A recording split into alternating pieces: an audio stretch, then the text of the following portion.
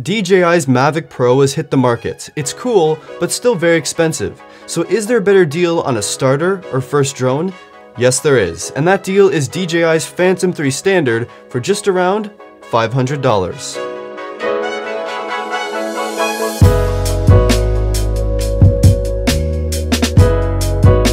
So you may be wondering, how can I get it less than $500? It's usually way more than that, right? Well, GearBest hooked me up with a promo code to get the drone for $450 instead of $500, which is still a pretty great price. The code is available till the first day of 2017, but if I get a new code, I'll post in the description of this video. Link to purchase and code down below. So first, the design. Classic DJI, the well-known shape, coloring, and style that DJI is known for. I won't focus much on the design because it's kind of the same for all the Phantom drones, but the quality of this drone feels excellent. Compared to the Mavic, the main disadvantage of course is the size and portability. The drone does not fold up and the propellers need to be unscrewed each time during transport. You do get a second set though if you mess them up, like I did. The big size is a positive in my eyes as you can see it easier in the sky if you're a starter pilot. That's also a negative for some situations too. The removable and replaceable battery is located on the back. Press once to check status and a full charge lasts about 25 minutes in the air, so not really too bad at all.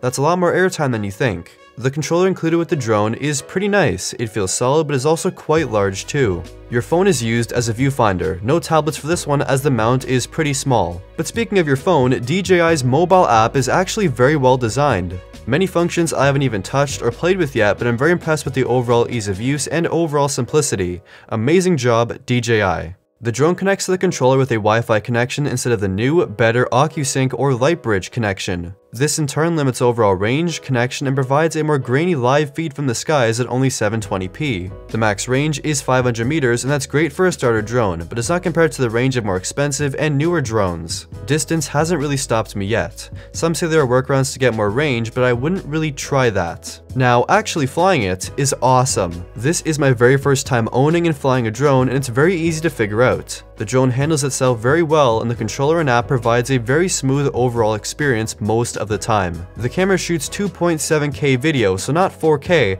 but looks very impressive regardless. It can also take 12 megapixel photos. The gimbal setup works very well and uses a micro SD card for storage. You really need a good gimbal for drone footage or it just looks too shaky.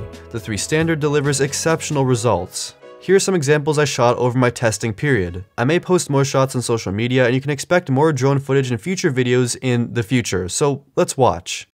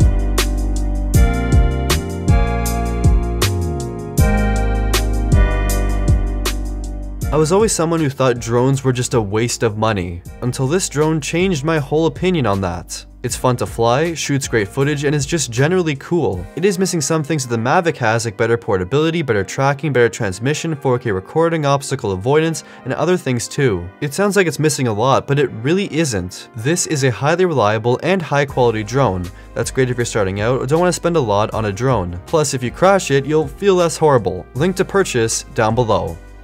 And that's it. So what do you think of the DJI Phantom 3 Standard? It's a pretty good deal, right? Let me know in the comments down below. Like the video if you liked it, and subscribe if you haven't already. Thank you for watching.